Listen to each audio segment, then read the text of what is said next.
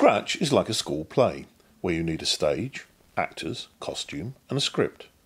In Scratch, the actors are called sprites, and these can be dressed in a number of costumes. The stage is the area where the sprites will perform, and we can control what they do in scripts. Open Scratch to see this, what is known as the Graphical User Interface, or GUI, which can be pronounced GUI.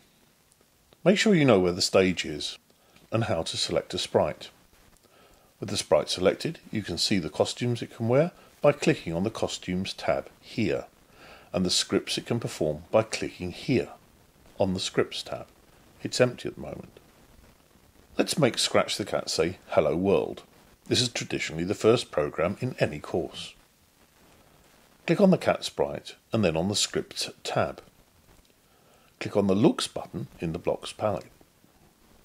Click and hold the mouse button down on the Say Hello for 2 seconds block and drag it into the script area. Clicking, holding down the button, moving something across the screen and releasing is known as dragging and dropping. Double click quickly on this coloured block. The cat says hello. For how long?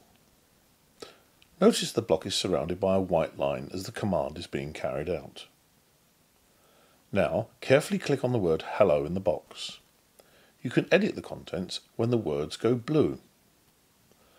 Do the same with the number and double click on the block again to see what happens on the stage.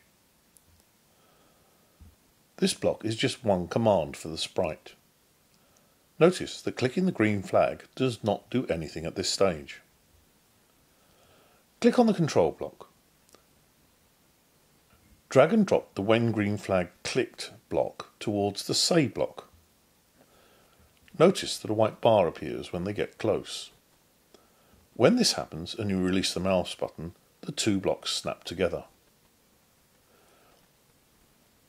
Now click the green flag block or the green flag here to run the program. Pause and play. Edit the text and timing on the block. Drag another block across and discover what happens with more blocks.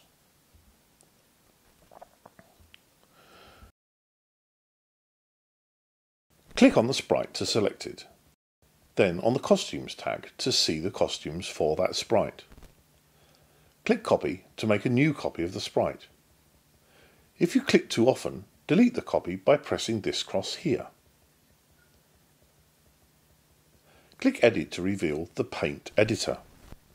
Here you can modify the sprite. Pause and play to play with the Paint editor. Press Cancel to forget any changes or OK when finished. Any change is considered to be a new costume. Click into this name box and edit the name of the costume. Now select the Scripts tag and drag in 2 copies of the Switch costume. Modify the second block to select the alternative costume. Click on each block to see the effect on the stage.